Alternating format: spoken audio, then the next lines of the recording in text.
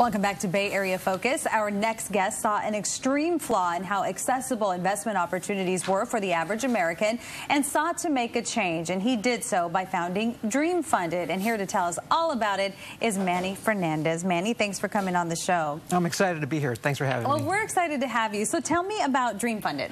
You know, it allows entrepreneurs to be able to raise money from everyone, not just the rich anymore. And so that also allows people to have equity in their company.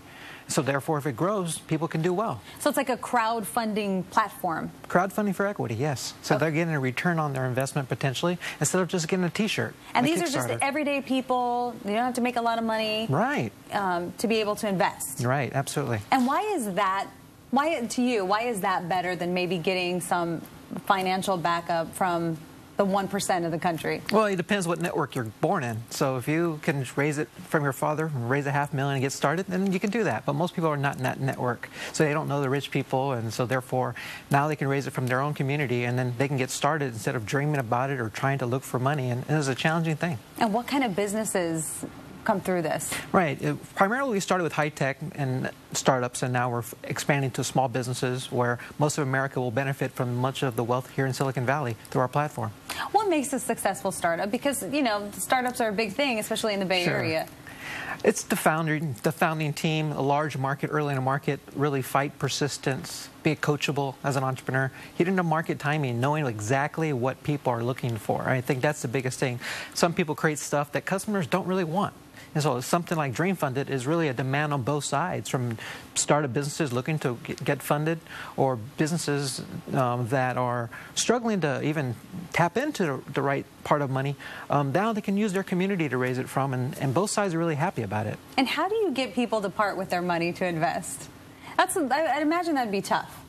It's the entrepreneur selling their vision and their dream. And people are emotionally connected to that. They want to see that dream come true. It's like one person backed this taxi type company, Uber, because they didn't like taxi companies. So sometimes it's a personal mission. Sometimes it's wants to help the next generation of entrepreneurs, help the next person. And sometimes in the back of their mind, they could have an upside somehow. And what is the best way for a person to invest in another startup, such as Uber? You would go to DreamFunded.com and decide for yourself. There's a lot of the newer ones that are up there, and everything that's big started small. So that little seed capital allows them to expand and grow. Obviously, Uber has been in the news a lot lately because of Travis Kalanick and the video that surfaced from October of him, you know, getting into it with a driver. Do you think that affects the investors, knowing that maybe there's some kind of culture in Uber that's negative? Well, getting publicity about it right now. So, you know, they say in Hollywood all publicity is good publicity, but yes, there is some issues regarding Uber, and we all know about it. But, you know, I don't think the brand is dead. It's just a little bump in the road, if you will. Bump in the road, and I think it helps, though, that Kalanick came out and apologized, right? Of course, we're all human beings. We all have different personalities, and we have bad days and good days. And you are a successful angel investor. Tell me about you founded something back in 2014.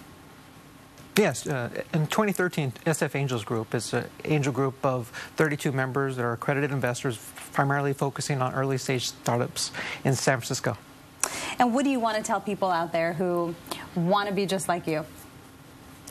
Just believe in it and do it. Don't ask people for advice that's going to tell you no. And what? Don't ask people for advice? That's all we do. Well, that's the problem. You know, asking for advice all day long is great, but taking action is more important. So you can hear the feedback, but take action behind it, and educate yourself, and get people that are already experienced as a mentor. Ask for help.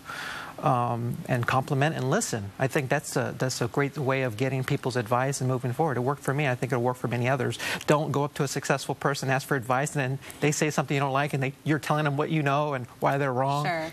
The conversation is going to end really quick. Yeah, that's a good point. What kind of startups do you see in the future?